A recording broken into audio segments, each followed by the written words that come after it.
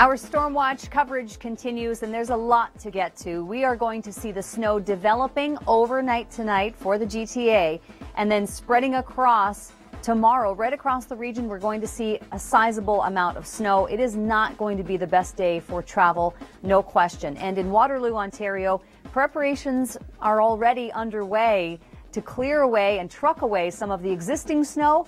Yeah, just to make room for more. So there's going to be actually quite a bit of snow on the way from what is a Texas low that's headed our way. Night hours when the snow would begin. It will continue through the overnight. Tomorrow morning's commute will be snowy from our Texas low that's moving up, and then it moves out by the evening. So the drive home, the snow will have ended. However, then we're going to be dealing with the wind and blowing snow, reduced visibility. Of course, keeping in mind that crews will have to keep up on the snowfall ratio and the snowfall rate throughout the day, which is expected to be quite high. So these are the areas that will be impacted over the next few days. Lots of advisories out for this Texas low. How much snow? I know you want to know the numbers. Well, at this point for Oakville, down toward Hamilton, Grimsby, out toward Niagara, if you're in Fort Erie, we're expecting over 20 centimeters. But that 15 to 20 centimeter range is down into the Lake Erie shores and points south of the 401 mostly, or along the 401. If you're north up into Guelph, Kitchener-Waterloo, that's still quite a bit of snow, 10 to 15 centimeters, including Toronto. So a lot of snow on the way with this. The 7-day forecast brings us that snow tomorrow. And then we stay cold. In fact, if anything, we see the temperatures really dropping as we head through to the end of the week. And again, snowfall rates will be quite high. So this is what I would suggest. You're likely going to be needing to give yourself extra time tomorrow. And when you're stuck in traffic, you can think about the science behind snowflakes. It's actually quite a miracle, isn't it? Let's take a look.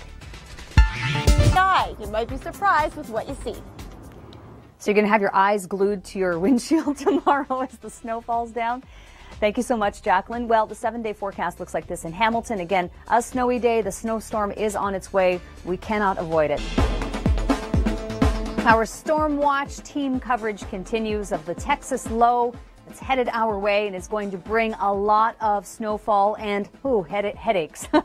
For those of you who are going to be commuting tomorrow, it is definitely going to be a problem. Here's the good news. Yesterday was a pretty decent day. Today, overall, give yourself extra time. Now, keep in mind, with the progression of this low coming toward us, there is going to be some wind coming with that as well. We actually went out and asked people what they think of the snow and the winter so far this year. I love the optimistic snowboarder at the end. That's the best. Well, we have this Texas low coming our way. It's going to make him very happy. There's a lot of snow.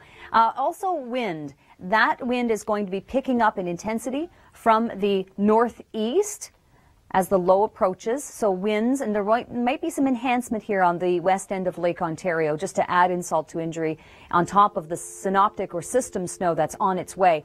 And you're asking yourself, okay, lay it on me. What are the numbers? How much snow are we getting? 15 to 20 centimeters if you're in Hamilton, out through Niagara Way. Again, the boundary here is probably going to be right along the 401, the difference between, say, 10 and 20 centimeters of snow. Kitchener-Waterloo, Guelph, the GTA, looking to see between probably 10 and 15 centimeters of snow. I know we're going to get inundated with photos and videos. We love it because for the drive home, the problem isn't necessarily going to be falling snow. The snow will have been on the ground. It's just whether the crews have cleared them. And also the winds will be strong and switching direction. So there may be some blowing snow, reduced visibility as a result of the drifting and the blowing snow. So neither the morning nor the evening drive are going to be all that great. 7-day forecast, give yourself lots of extra time. And also with regard to travel by air, or any other method, I think I'd just be kind of giving myself a little bit of extra time to make sure things are going as they should. We're likely to see delays. Wednesday, big storm. Thursday, temperatures still cold. Wind chills here reaching minus 18 by Friday, albeit bright. The weekend is still going to be cold, but these are, average temperatures for this part of February. In Hamilton, again, watch for that snowfall. Could reach upwards of 15 to 20 centimeters of snow, and then a minus 7 will feel like minus 15 with a mix of sun and cloud on Thursday and slightly brighter Friday. Another storm on the way to southern Ontario, so it's no wonder that's what everybody's talking about on social media. Another storm coming. The skiing just keeps getting better and better. I love it when people put a silver lining on it. Take a look at this picture from Ontario Travel. This is from Ontario Roads, and you can see it says, "Snow, snow, go away. Don't come back another day." I like that. Next tweet. Oh, look, a special weather statement just in time for my birthday. Somebody's not loving the snow. And Cuba tomorrow. Glad to be getting out of this cold and snow just in time, too. Another blast coming tonight.